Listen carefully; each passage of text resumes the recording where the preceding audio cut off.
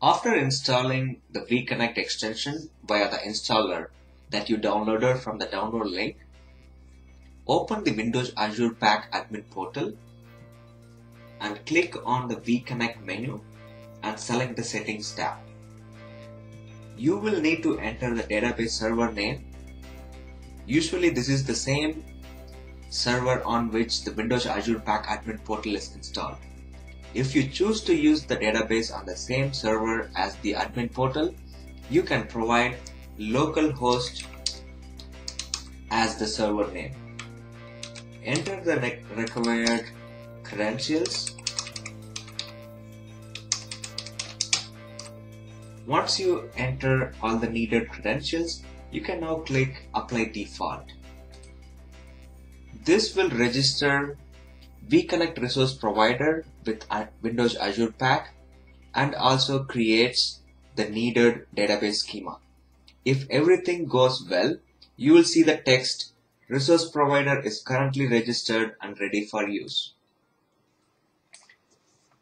This concludes successfully registering VConnect and setting it up for further use.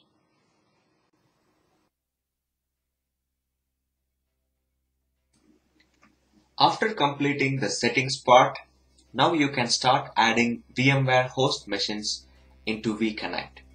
Click Host tab on the VConnect and then click Add. Enter the host server API endpoint that ends with SDK. Make sure to provide the HTTPS endpoint.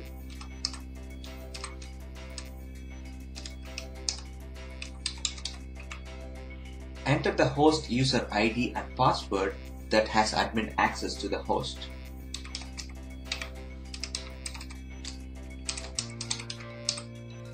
Click the Submit button and this will add the host to the VConnect, and from now on your users can create and manage VMs on this host. You can add one or more hosts in this screen and all the hosts will be used by VConnect.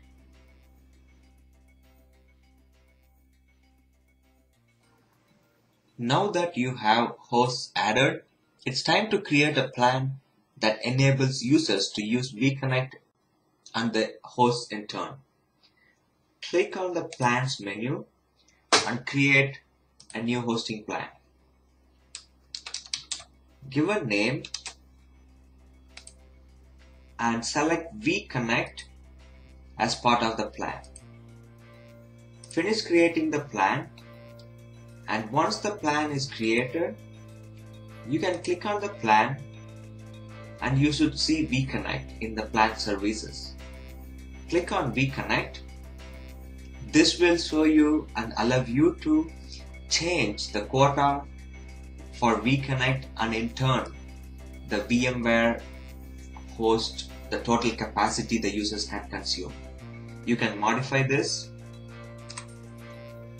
and then save. This will be the quota applied to all the users who are subscribing to this plan. Once you have the plan set up correctly, you can change the access of the plan to be public so your users can consume the VConnect through this plan.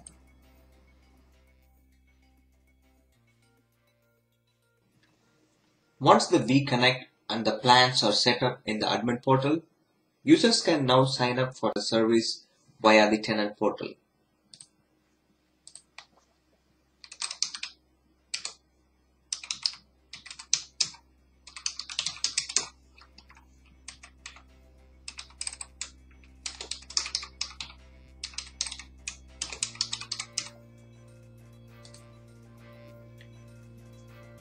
While signing up, after the sign up process is done, users can create a subscription or update an existing subscription to select a plan that includes VConnect.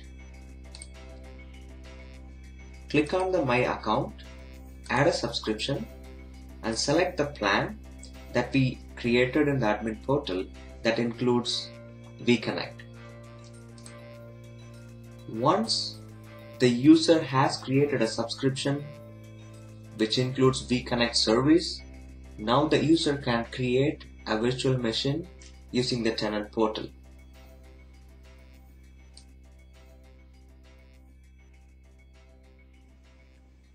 After creating a subscription, user can click on the VConnect tab in the Tenant portal and then click New to create a new virtual machine. Select a name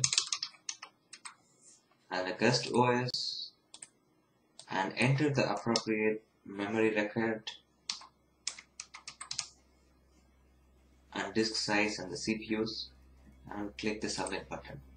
This will create a VM on a host that was selected by VConnect, and it will be available for the user to manage and connect and use it.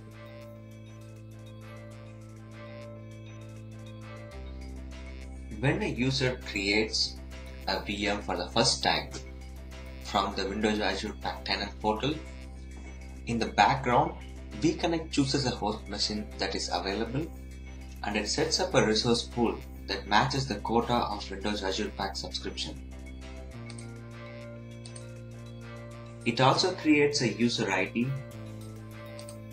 with permissions to the resource pool, and it gives access to the virtual machine resources via traditional VMware client tools. Thus, this resource pool, which maps to a subscription in Windows Azure Pack, serves as a container for the resources and also provides a security isolation.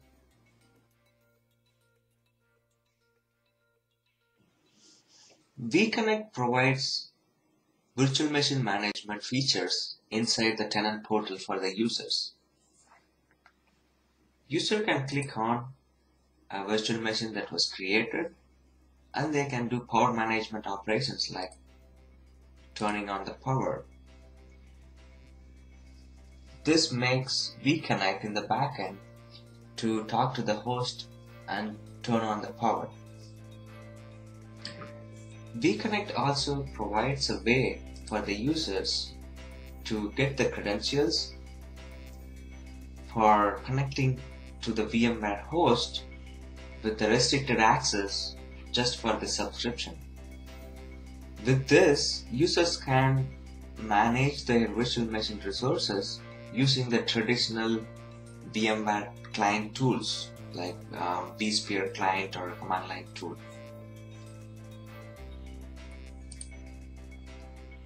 VConnect also provides an easy way to check the screenshot of a virtual machine. This provides a quick access to see what's happening on the VM. VConnect also provides ways to do turning off the power, and once the power is turned off, user can also delete the VMs.